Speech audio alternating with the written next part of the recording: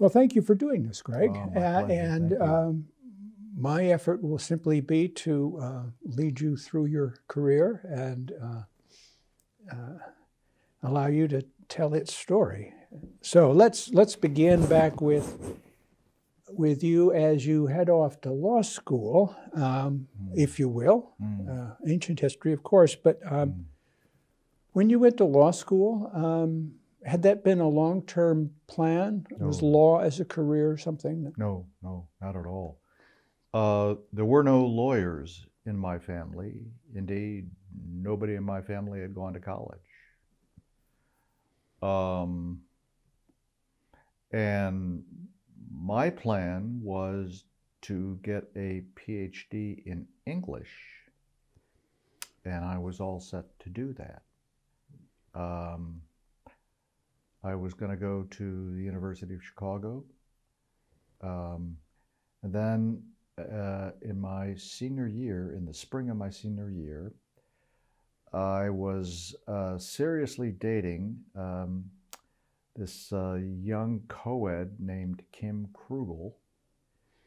And she is a very practical person and said, you know, the prospects for getting teaching jobs, PhDs in English, are not very good. Why don't you think about law school? Your brother-in-law, who you admire, is a lawyer and seems to enjoy it. And you have an interest in social justice issues, and a law degree would better serve you than an English PhD. So in April of my senior year, I took the LSAT and I applied just to Northwestern. I was a senior at the University of Illinois, and Kim was going to teach at, gosh, where was it? One of the suburban schools, so we had to be on the north side. We were going to get engaged, and lo and behold, they admitted me, and the rest is history. Now, your generation, like mine, made educational and career decisions somewhat affected, the males did, at least, by the military draft. Was that hovering over your head at that time? Not at that time. I had just gotten off the hook. I was in the first class to be selected on the basis of the lottery. Remember that? I remember that because I was of a prior generation. Of the yeah. So the basis for selecting who was going to get pulled out of the entire 1A group was changed to the lottery system. And the first lottery selection was actually televised nationally. That was my senior year, spring of my senior year in college. I fully expected to be drafted, and so I had an application in for Navy OCS because I did not want to be a grunt in the Army. And they said they were going to start with number 1 and expected to get maybe up to number 200. Anybody over 200, no chance they were going to be drafted. I pulled number 348. A very good number indeed. A very good number. And the next day I went down and withdrew my application for Navy OCS. All right. So both of my brothers served in the Army. Right. So you went to law school for practical reasons, or at least with the insight, Kim's insight, that this had better career prospects than a PhD in English. Right. You clerked for a law firm in your summer. You clerked for a judge upon graduation. I did, yeah. And then you went after a PhD in philosophy. Yes, I did. I was a Bigelow Fellow at Chicago, which I found was not very time-consuming at all. And I had still thoughts of getting a PhD. I had been a double major in college, English and philosophy, and I had a growing interest in philosophy, and so I applied and was admitted to the PhD program in philosophy at Chicago, and I started the program during the Bigelow.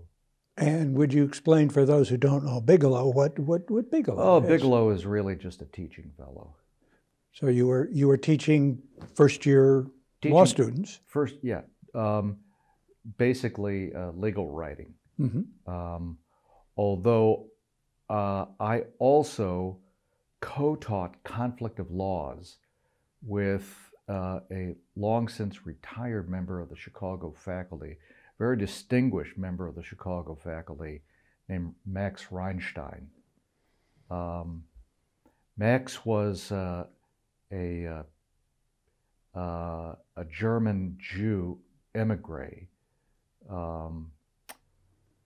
who had escaped the Nazis, he was part of this generation of German Jews who had escaped the Nazis, come to the United States, like Rudy Schlesinger. And gotten an American law degree and maybe practiced a while and then gone into academic life.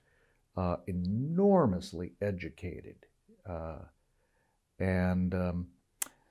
Max was very, very elderly, and they dragooned him into teaching conflicts because nobody else was willing to teach it. Max was really hard of hearing, so they asked me to come in and co-teach it with him so that I could tell him what the students were saying. That's a challenging role. It was a very challenging role, but it was really rewarding because I developed this sort of father-son relationship with Max. Yeah. And was it sort of in that classroom that the idea of being a law teacher, a professional academic in law? Well, the seed had been planted earlier. That was part of the reason for doubling up the Bigelow and the PhD. And I was increasingly thinking of law teaching because I saw what was going on in law teaching at Chicago itself. Chicago is an enormously intellectually vibrant law school. I found it a very exciting place. I didn't like the law and economics, but I really liked the intellectual verve of the place. And of course, your different role allowed you to taste of that in a way that being a student at Northwestern didn't. That's exactly right. Exactly right.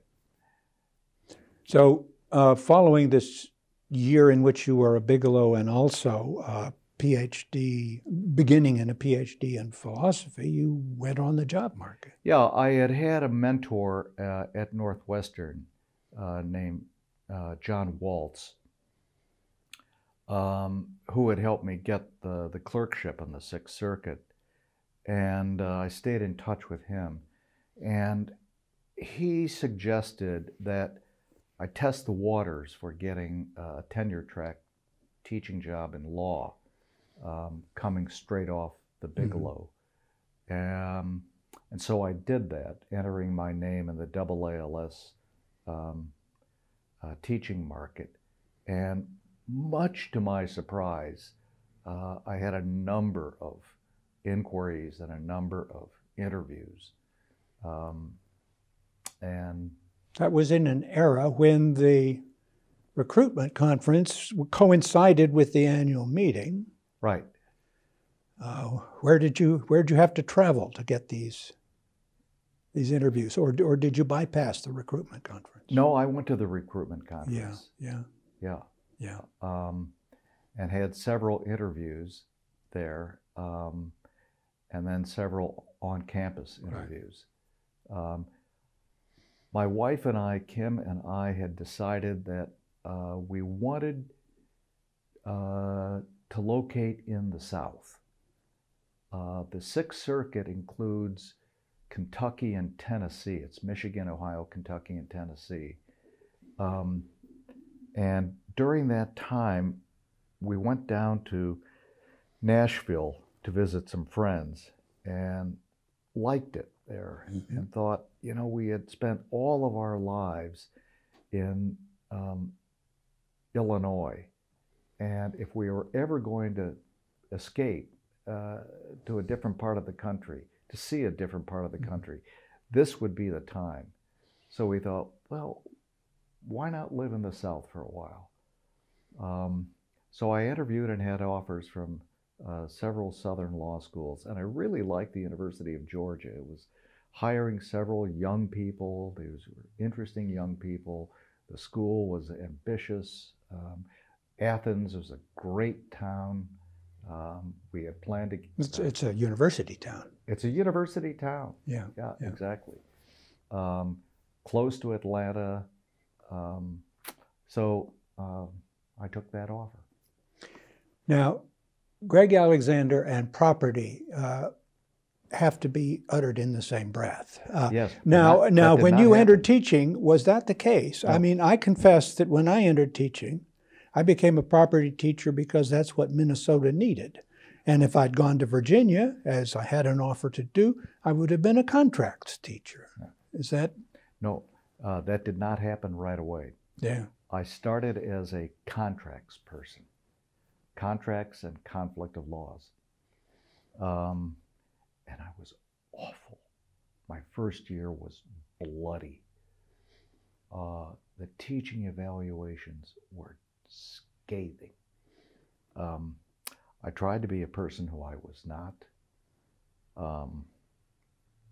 Did you draw upon some model at Northwestern? Or, yes, that's exactly what I did. Yeah. And it just fell completely flat. I was so bad that I seriously thought of getting out of law teaching. And in fact, I interviewed with law firms back in Chicago.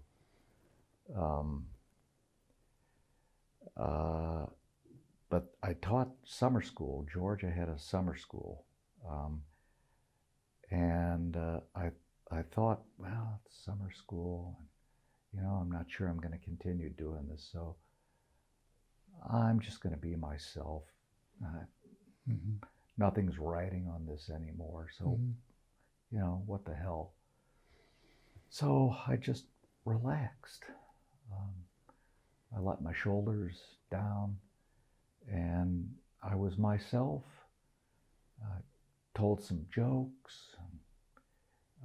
It was a lot more casual. And the teaching evaluations just soared. And I enjoyed it.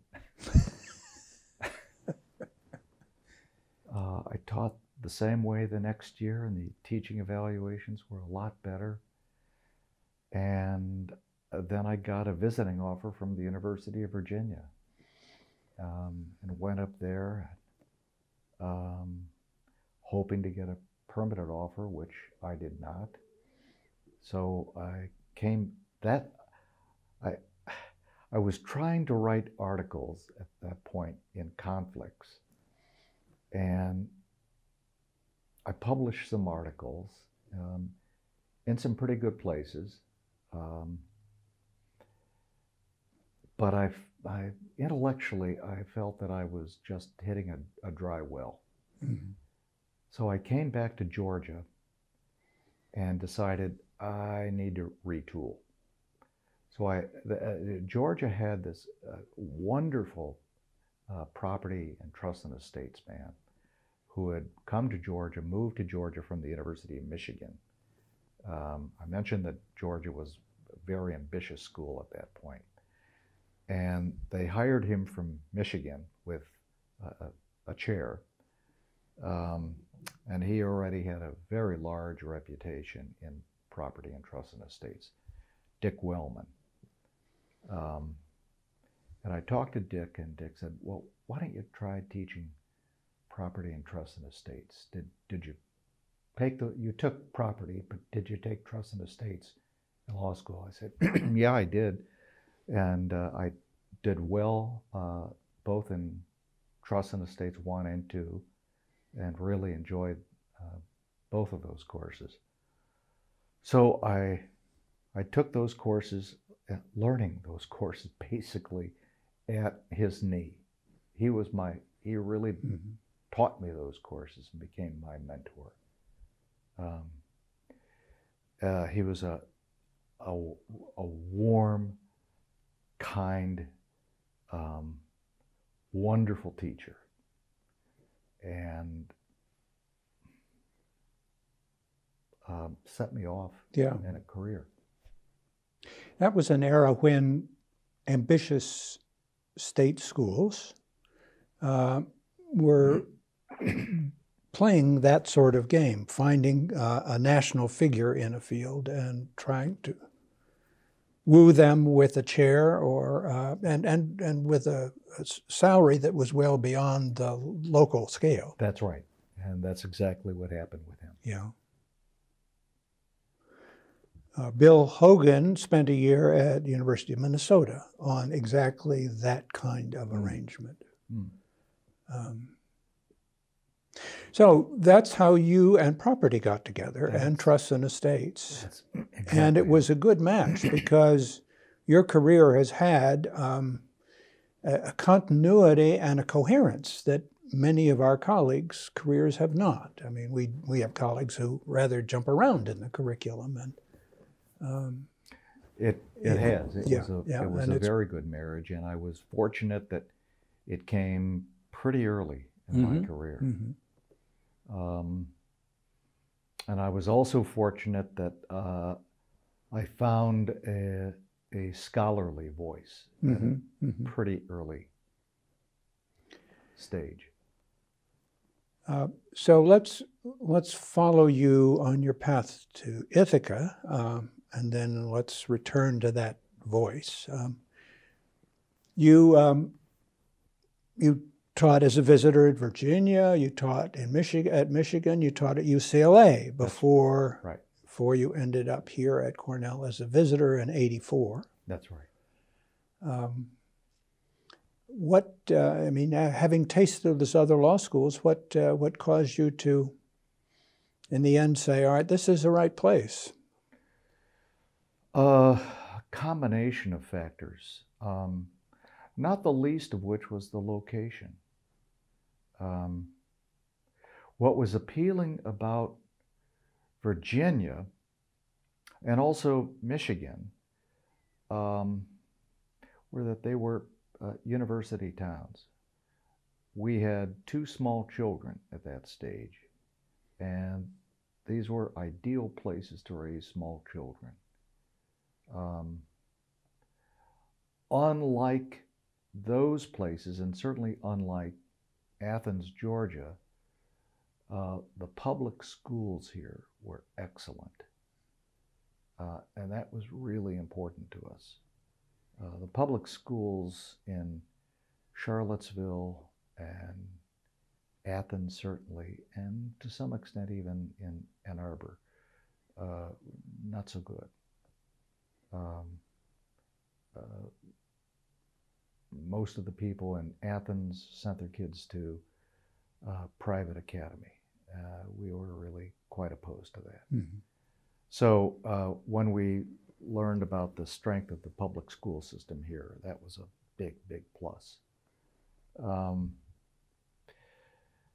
And we really liked the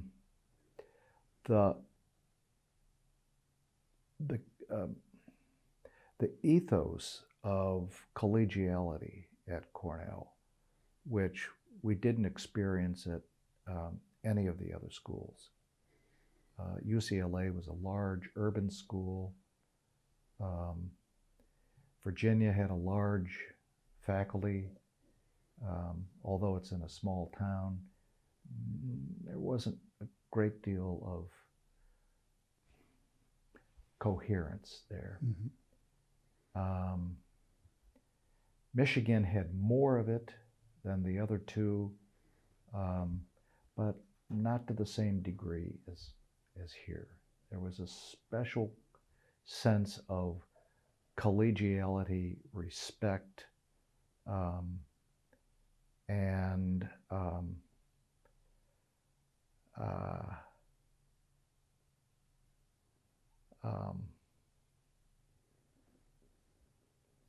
how do I put it?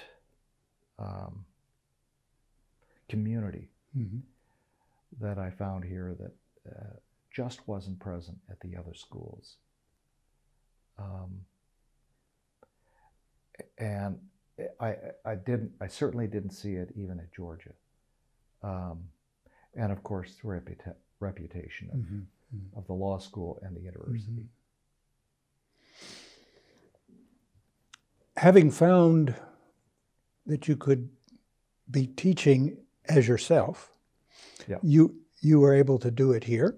And the other evening we were talking about the bits of business that sometimes property teachers draw upon to illustrate a conceptual point.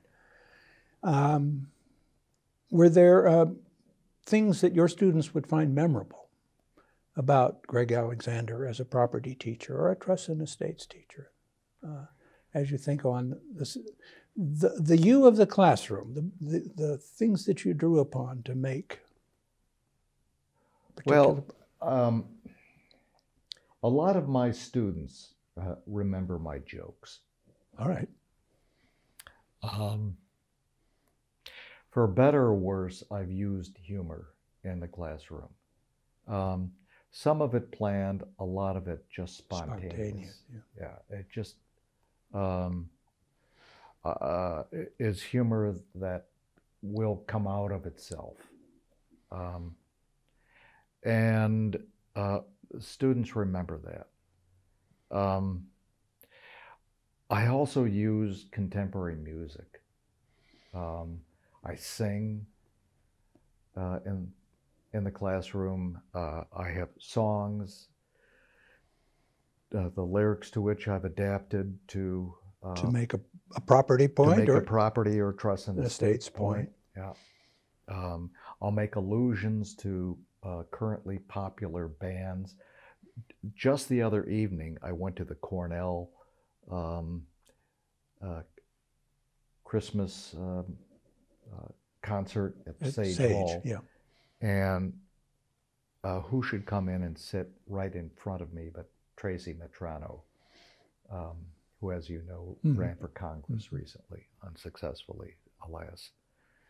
But she was really surprised to see me after so many years. And what did she remember? My reference to the band 9 Inch Nails.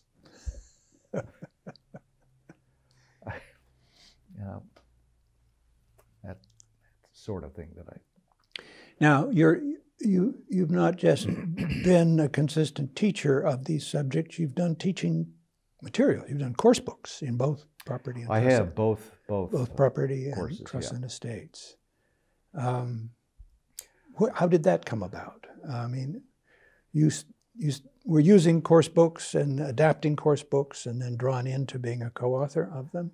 Right. That's exactly how it came about. With the Trust and Estates casebook came first. I was using the book that was originally Dick Wellman's casebook, my sort of mentor at Georgia.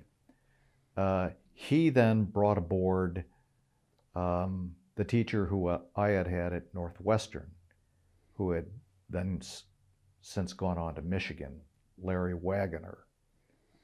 And Larry then eventually brought me aboard. So Larry and I and Dick were co-editors, co-authors of that book. And then we subsequently added other co-authors. So we worked on that book for many years. I no longer work in that book. The property book came about as I had taught Duke, Manier, and Creer for a number of years. It was by far the leading property book, sorry, Peter, for a long time, really ever since it came out. Jim Creer had started at UCLA, moved to Stanford, didn't like Stanford, and came back to UCLA. That's when I met him. When you were visiting at When I was visiting at UCLA. And Jim and I, for some reason, really struck up a friendship, and we became fast friends, and we still are very close friends. Our wives are close friends. It's a very special friendship we have. When Jesse Duke-Manier died, Jim needed to find somebody to take his place. The two of them, Jim and Jesse, had particular roles that they played. Jim provided the law and economics perspective. Jesse provided the historical and future interests perspective. So Jim thought I'd be the ideal person because some of my scholarship was historical. So Jim invited me to take Jesse's place. And I still work on that book, yeah. Which leads me to ask, and this is sort of getting ahead of myself a bit, but will you continue to work on such a book after you retire? Will you continue to write? Yes. The short answer is yes and yes. I will continue to work on the property book. I don't know how many more editions. Jim is still working on it. Jim is 10 years older than I am. I love working on that book. We have two editions. One is the original, the main fat book, and the other is a concise edition that I do myself. And I really like working the concise edition. So I'll do that for the foreseeable future. And I'll still continue to do my own scholarship. I have projects still underway. Yeah. So let's turn to those projects that have also enjoyed, I believe, synergy with your teaching. That is to say, when you came to Cornell very quickly, you introduced a seminar on theories of property. I did. And it was interdisciplinary and, shall I say, tailored, at least as I perceived it, to your current projects. It was. Yeah. That's right. And then when you got interested in constitutional dimensions of property, you did a seminar. So could you talk about the relationship, how you used seminars in relation to your scholarly project of the moment? Good question. I've long thought that seminars are the vehicle are the door for students to see and be involved in, to come into the world of the faculty's scholarship. That there shouldn't be a complete separation between what the students see and do and what the faculty does. There should be some integration, and the seminar is the locus for that integration. And so that's what I've tried to do. All of my work since coming here certainly has been theoretical in nature. I would a good 90% of it. And it has variations on it. And so the seminar has changed over time. The materials that I teach from year to year shift as my scholarly interest has shifted. What I'm reading currently, I have the students read. What I'm thinking about, I lay out before the students to get their input. I have the students write very short 1 to 2 page weekly papers responding to the readings. And this is an occasion for me to get some outside thoughts as well. Do you have them write longer works? And then I have them write at the end a longer paper, about a 25-page paper. Yeah. And I find it works. It really works. The students really appreciate. Now, some of our colleagues aren't able really to excite students in the zone in which they are working. In other words, so that not only is this important to you, but you somehow have a recipe that has drawn students in to this mutual project, in a sense. Yeah, I suppose so. I don't know what the secret sauce is, but the seminar has been exciting every year that I've taught it. The students come from a wide variety of backgrounds, so it's not as though there's a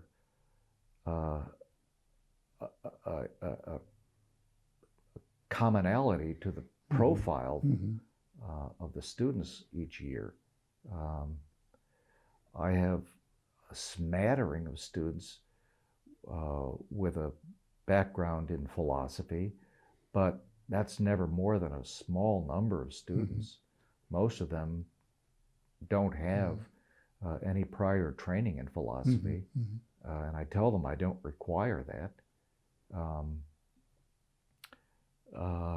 Just that there be an interest in the theoretical dimension of property. I've always had some students coming from other departments in the university, ranging from history to government to ILR to urban and regional planning. So the student body's been leavened by this interdisciplinary element. Absolutely. Yeah. And the readings are very interdisciplinary. I don't have them reading just law review articles. We do a fair amount of economics. We read certainly a fair amount of philosophy, some history, some anthropology. And there is, to your friend, a continuity between this and philosophy graduate student, right? I mean, so that's a strand that has continued through your scholarly career. Yes, that is definitely a strand that has continued. This work that you've done, the scholarly work, unlike some things that other property scholars do, has generated a lot of interest outside the United States and has led to exciting exchanges with scholars elsewhere and opportunities to work with colleagues outside the United States. So could we follow you on that agenda or travel? All right. So you've spent time in Germany. You've spent time at the Center for Advanced Study of Behavioral Sciences at Palo Alto, an interdisciplinary environment, and done other speaking and exchanges abroad. So could you talk a bit about that and how that has unfolded and what it's led to? Sure. Yeah, I've been really fortunate about those opportunities. Not sure what the first one was. Certainly the first sustained one was in Germany. I had an appointment at 2 Max-Planck-Institutes. The first one was the Max-Planck-Institute in Heidelberg, which focuses on public comparative law. And the second focuses on private comparative law, and that's in Hamburg. So I spent 3 months in each. And your work at the time was on the constitutional It was on the dimension of private. That's right. Yeah. The German equivalent of the Takings Clause, the German constitutional property clause. There was a particular aspect of that that really interested me that we don't have in our Constitution, and I wanted to see what, if any, practical effect it has. And that led to an article that I published in the Cornell Law Review that has gotten a fair amount of attention, both in this country and abroad. And I've since gone back to Germany. I've gone to the Humboldt University in Berlin. And then the other sustained experience I've had has been in South Africa. Which again fueled or provided material for your constitutional property work. Exactly. Yeah. That also was comparative constitutional property. The first project there was under the auspices of a fellowship at the Stellenbosch Institute for Advanced Studies in Stellenbosch, which is maybe 50 kilometers north of Cape Town. That was a great experience because it first put me in touch with the late Andre van der Walt, who since became a very deep, close friend of mine, whose death I still mourn. Andre was a member of the law faculty at Stellenbosch University and a major figure in the legal academy in South Africa. And I learned an enormous amount from him. And that led to scholarship. And then I went to Palo Alto and put all this together in a book that I published with the University of Chicago Press. And I've since gone back to South Africa to teach. Mm-hmm. And your work has caught interest around the world. I mean, I know that you've been invited to give talks hither, thither, and yon, and perhaps that will generate further work. I don't know, but in other words, that many think of property as a very parochial or very local field, and of course, it's rich in detail that may vary dramatically even from state to state within the U.S. But your work has been at a level that has allowed exchange with scholars who come at it from a very different legal environment. Yeah, it's interesting you mentioned that because, as you know, for the past 4 years, I've been living part-time in Healdsburg, mm-hmm. California, where none of my friends are academics.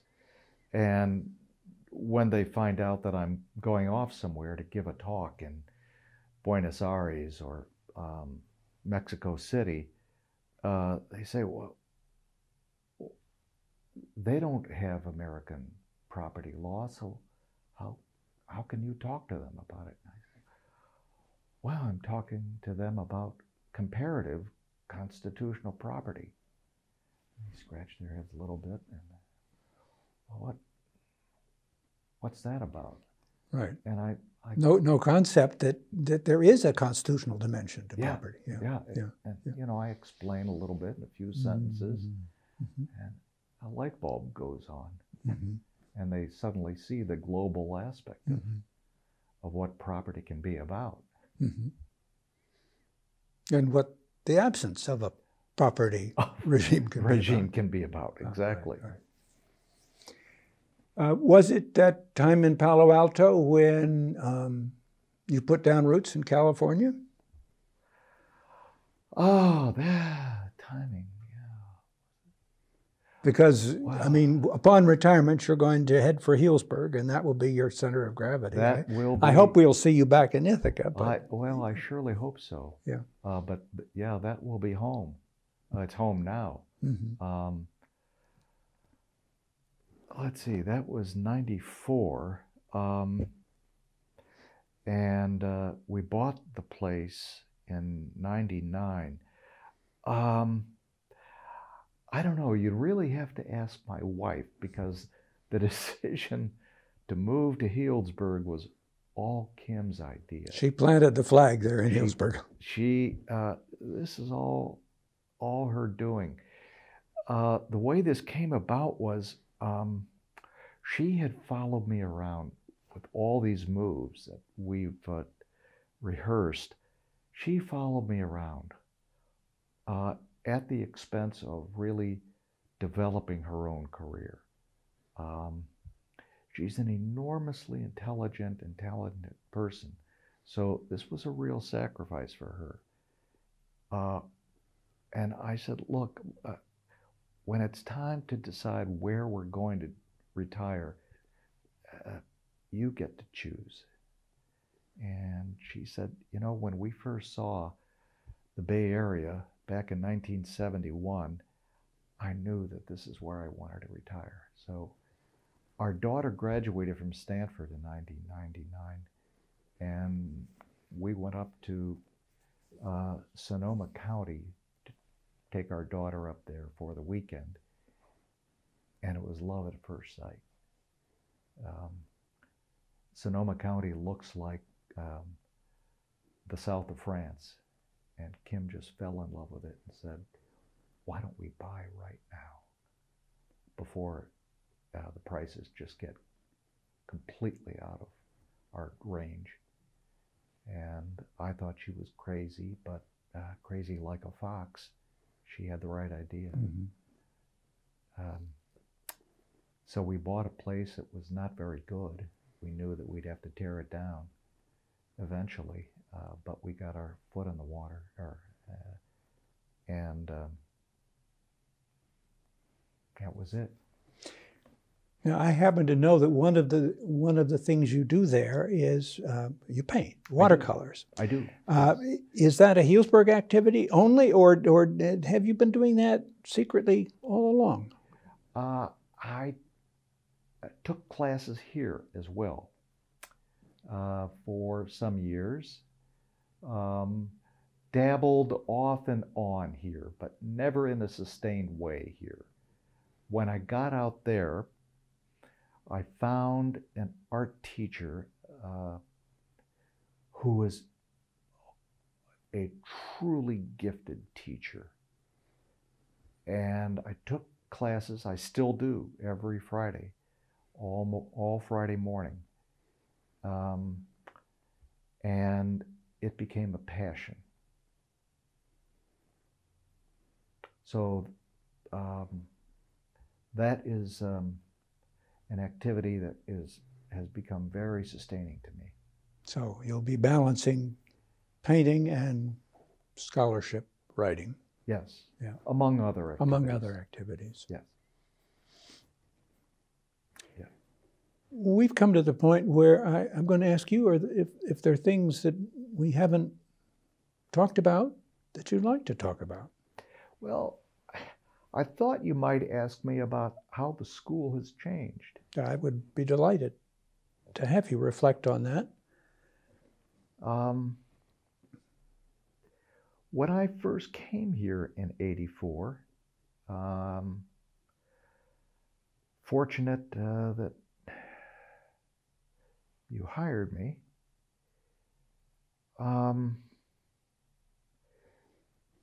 I sensed that the school was still in a transition period, transitioning out of being a very strong but still somewhat regional school into a truly national school. And now it's clearly a national school, not at all a regional school. Mm-hmm. The school now is not what it was when I came here. The people who we hire now, we wouldn't have been able to. The people wouldn't have considered coming here. Well, you joined the faculty along with a cohort of some very, very strong people. Yes. So that it was. And I could tell that the people who were coming when I came were part of this shift. It was a time of the schools clearly being on an upward sloping curve. And that was a big part of my excitement to join Mm-hmm. the Cornell faculty. And to be a part of making it. Yes. Yeah. Yeah, exactly. Yeah. It's a far more truly interdisciplinary school now than it was then. Then we like to think of ourselves as interdisciplinary, but we weren't then nearly so much as we are now. Well, interdisciplinary then meant having people who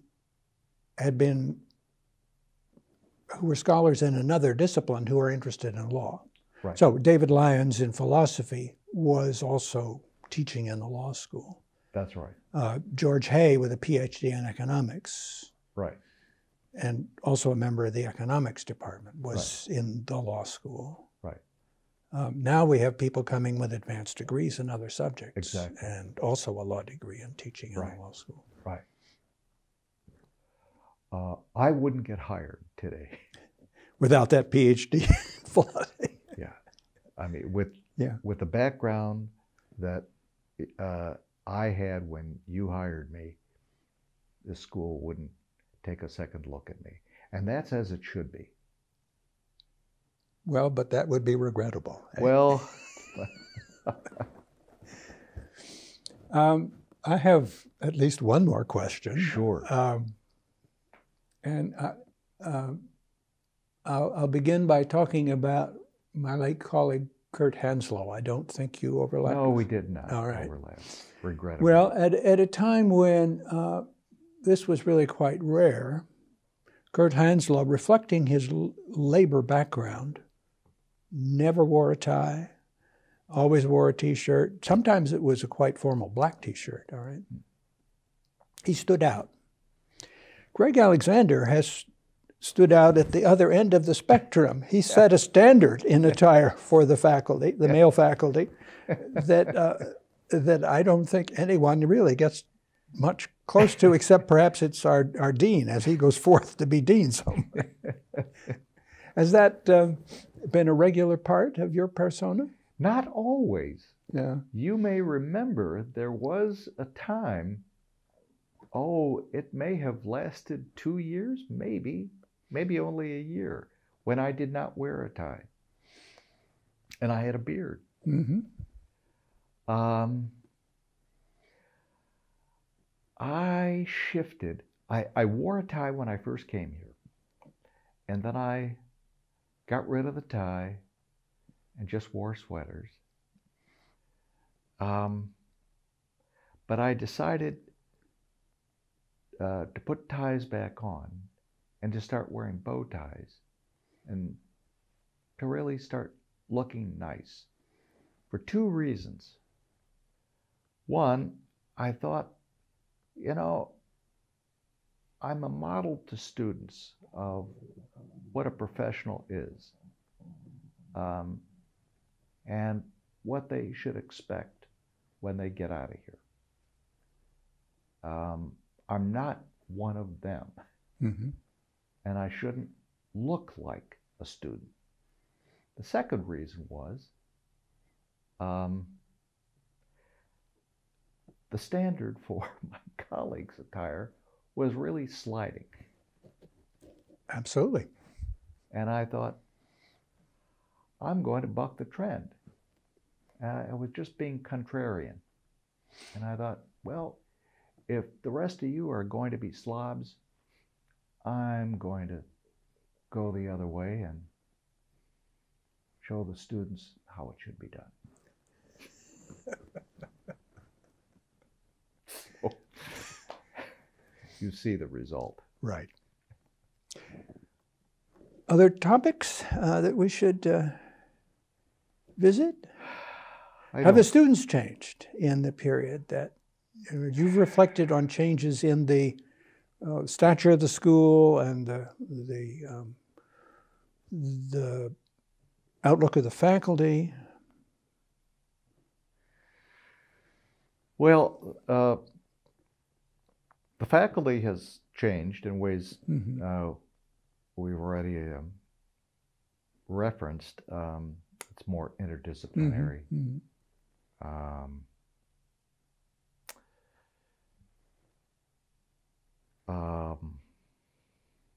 Students are bringing some more experiences into the class. Students are bringing more experience.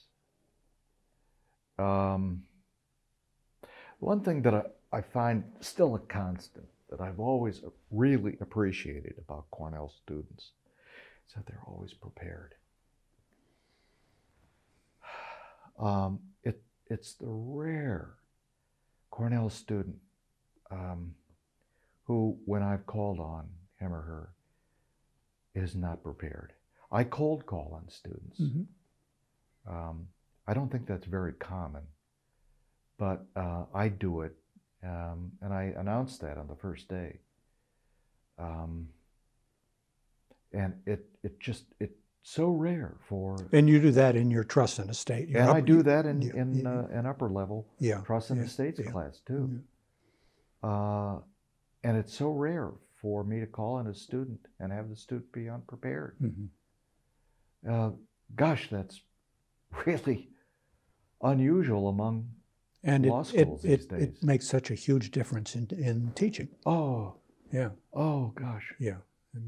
All the difference in the world. Yeah. I taught my very last trust and estates class ever, just a few days ago. And that class was just such a delight to teach. It was just a barrel of fun. And you'll miss it. I will miss that. Yeah. Yes, I will miss that. Yeah. It's not going to be the very last class ever that I will teach, because I'm already scheduled to teach an entirely different course in Tel Aviv a year from this spring. All right. So you're not saying goodbye to teaching? I'm not saying goodbye to teaching. Yeah. No. All right. Well, that's good. Good for your students. Yeah. Good for you. It is. Yeah. And thank you again. Thank you. All right. I appreciate it very much.